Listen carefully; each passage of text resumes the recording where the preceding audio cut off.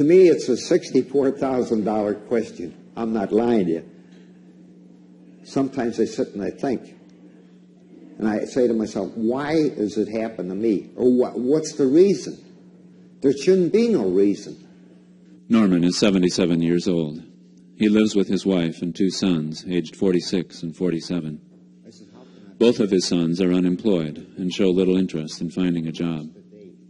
They have always lived with their parents and are dependent on Norman's income from his Social Security and pension checks. We first taped Norman in a police station a few weeks after he had been severely beaten by one of his sons. This beating was not the first. There had been other beatings going back over a period of 5 years. So the first thing I knew, I got cracked. I got a black eye. He knocked me on the floor. From Norman Jr.? From Norman Jr., yes. I could have signed a complaint then. But the thing was, if I signed a complaint, I was afraid that when I go home, they're going to beat me up. That's why, but That's why I never signed it, because I figured once I get in the house, I'm done. Yeah. And I know they'd work me over, believe me, and I don't want that no more. I'm tired of that. I had 3 ribs broke on the left side.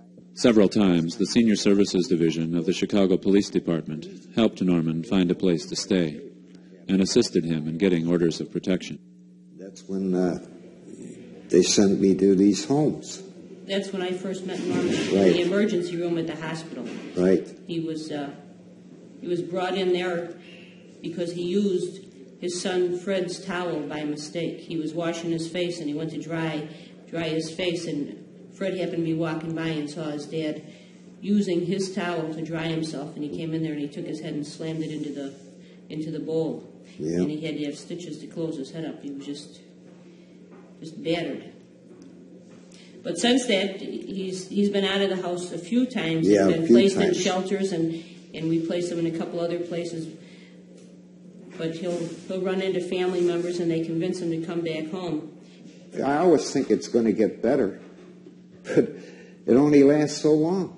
Being completely ostracized from the family, and he has no social life whatsoever, and they take his money, and Norman has to work a few hours a week just to get spending money for himself, because they take all his pension and his Social Security to live on.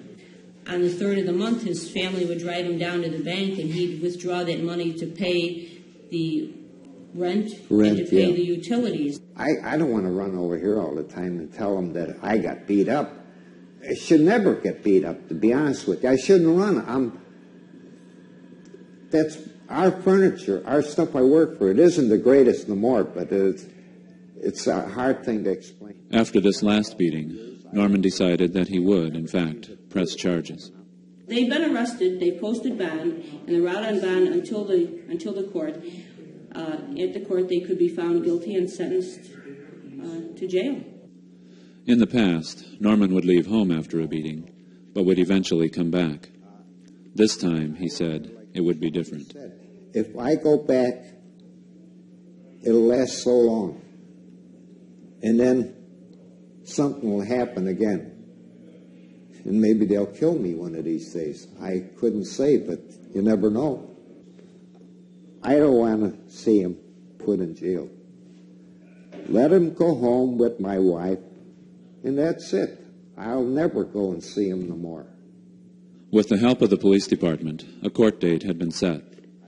But at the very last minute, Norman decided to drop the charges and, in fact, move back in with his wife and sons. A few months later, I met and talked with Norman again. I says, I want the case dismissed. You had told the judge that? Yes. And don't press charges against the sons. And he told them right out, they're not allowed to touch me. If they do, they'll pick them up, and they will get 3 to 5 years, what the judge told them, and they said they would behave themselves. In fact, I've been home, and I don't talk much to them, but they've been behaving themselves. Why did you decide not to press charges? Well, it's a hard question to answer, you know.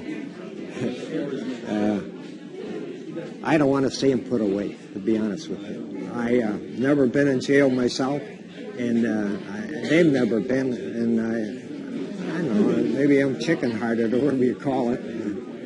I just couldn't see it. If it happens again, are you willing to go that step? Yes, I am. Yes. They'll have to learn sooner or later. Why did you decide to go back after you had left the first couple of times? Well, I haven't got any friends. I mean, relations or anything, and it's not very easy to answer. You know, I'm 77, or I will be in a few weeks, and actually, where can you go when you haven't got no friends? You can't walk the streets. What about the senior center? Remember I was telling you, Yeah. have you made any contacts? I haven't made any contact. I will, though, and as soon as the weather gets a little bit better. But the thing is, sometimes they go out, and I got to sit in by myself till they come home. Why do you have to stay in? I don't know why. I guess they're always afraid that somebody's going to get in the house. So if they're out, you have to stay in? Stay in, yeah. Whether you want to or not? Right. How do decisions get made in your house? Who makes the decisions? Well, I guess she does in a way, my wife. It's a very hard thing. I guess I'm wondering what kind of feelings you have about your sons. I mean, is there some anger there about what they've done? No, it's no anger. I don't hold grudges, you know. I mean, I felt bad at the time, but I'm the type of person that I don't hold grudges against anybody. I mean, that's the way I was brought up. And it's a shame that things like that really happen, you know. So you don't feel any differently about your sons? No. Did you have a close relationship with your boys? Yes, I did. Very, very much. Even when they were little, the youngest one, when I come home from work, he'd be run down the street and he'd jump in my arms and I'd kiss him and hold him. And the oldest one, well, we got along real good, but the youngest one, I think, cared more for me than the oldest boy. If you had another option to living with your family, because of the fact that you're still a little afraid that this might happen again, would you choose that option? Or would you just kind of take the chance of staying and living with your family? Staying living with my family, yeah. You would do that? Yes. Yeah. It's soon 50 years that I've been married, you know, and you sit down and you think about it a lot of times to yourself. It's not an easy question to answer.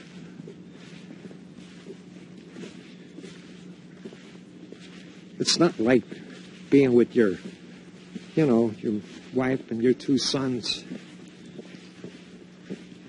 I don't like to go. I'd rather stay with them. Yeah. To the day I pass away. Shortly after this tape was finished, Norman was again beaten by one of his sons and spent 3 days in the hospital. 2 months later, Norman left his family and tried living in a single-room hotel for older adults. He stayed away one night and then decided to go back to live with his family. Norman has been encouraged to get out and socialize at a local senior center. He has also been encouraged to meet with a counselor to help him explore what options and services are available to him. But Norman is getting more frail, and it is harder for him to get around. Moreover, his family, possibly concerned that he will try to leave again, rarely lets him go anywhere by himself.